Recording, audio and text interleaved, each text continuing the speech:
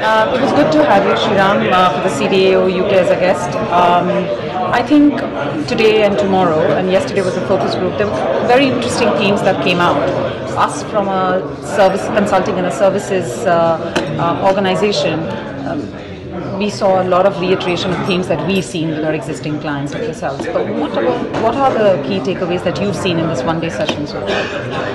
What I've seen is the majority of organizations are experiencing the pleasure and the pain of this sort of universal insight that data is the new oil and that it's going to create huge strategic impact and so on. So there is the buy-in, that there is a desire for CDOs and people like my kind of role to help make transformations in organizations, versus the challenge that just saying inject data science this or that is not quite an adequate direction. People need to work with wherever their specific organizations are in terms of their data systems and the strategic priorities of the organization, and this whole need to link into the overall objectives of that organization. But do you also see that, do you see that CDOs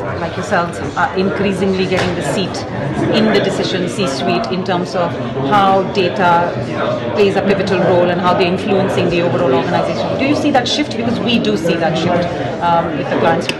Absolutely. So, certainly my organization, not only from the chief executive, but even at the board level, there is active interest in understanding the nuances of what happens under the hood of data science. We've run a few pilot projects which have had significant success, and we're trying to accelerate values in that space.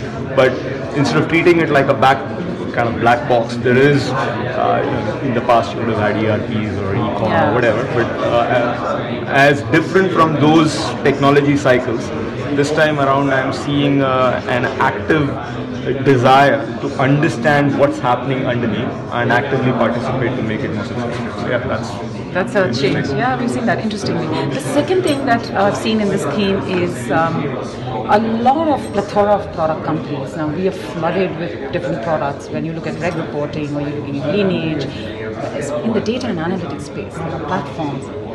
Us as a services company, we are unbiased. When we work with a client, we actually we fit the technology lens versus the business problem, and then we see which product would fit. How is it working with you in your previous capacity in this organization? How do you select the recipe for the best products that you would implement? So I picked up this role about a year back, and coming in, the steer that I've been using, directional framework, is to not go with products that are based on licenses. I'd rather have a software as a service component, saying this component is playing a specific role, but with the sort of awareness that there might be something around the corner that could do that particular task better going along. So I would not want to buy anything that ties me in for multiple years and so on. And within a year, I have had to replace several components because it is a fast-moving technology space. So yeah, interestingly, you said it's a fast-moving technology space. How do you kind of upkeep your internal skill sets vis-a-vis your partners like ourselves who come into it? Where is the balance? And people talk about creating a center of excellence. Your partner like us would come in, implement something, and build that in-house knowledge. But where do you see the right balance? Also, we use a mix of internal and external resources.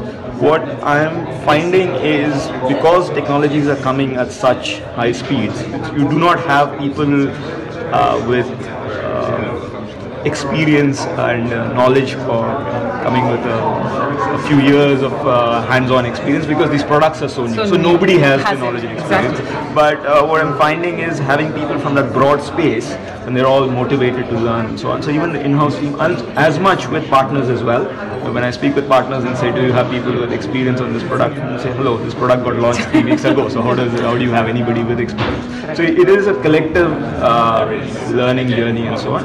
But certainly people with the right sort of legacy of experience are more able to sort of get to speed quicker. So in the sense, if you know how to drive a car, then you can drive a different model faster. If you know how to fly planes, you can take a new model faster. But if you're going to take a taxi driver and make him a pilot, that's now not going to work. It's that kind of analogy. And my last question was, we had saw some breakaway sessions with advanced analytics. Like we were talking to one of our customers and we were saying they wanted to do everything with sentiment and network analysis, use knowledge graphs, and particularly to a domain. How does it work in your organization? Do you have different analytics? There's a business use case and then you actually work it in siloed?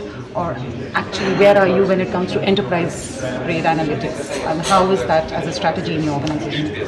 So when problems come to me, they are not neatly categorized into this is an analytics problem, or this is a data science problem, or this is a data engineering problem. All of these teams report into me, but the way I prefer to look at it is saying what is the problem, and then try to figure out what is the answer that is required to solve that problem, and not pick a cool sounding technology or product and try and take an answer and try to search a problem to find it's an answer. Searching for a problem is normally the wrong thing to do. So it's the problem that determines what the answer is. So thank you, but I think with the second day in progress, I think these are good forums where we are on the either side of the pond, but we're looking at a business problem, us from a services point of view and you from a business point of view, sharing those ideas has been brilliant. At least for me, I've seen this session is quite exciting, and hopefully you'll enjoy it, and thank you for being a guest. I've enjoyed working with you. You have shown the ability to kind of come to problems that we have with an open mind and try and figure out what the right answers are, and not as some organizations tend to try and come with their favorite methodologies and toolkits and say they're going to enforce it. So that ability to recognize that every problem situation is nuanced and needs its own blend of all these very nice, good models, but you cannot fit it directly. It needs to have a very good. Thank you, that's very encouraging. Thank you very much.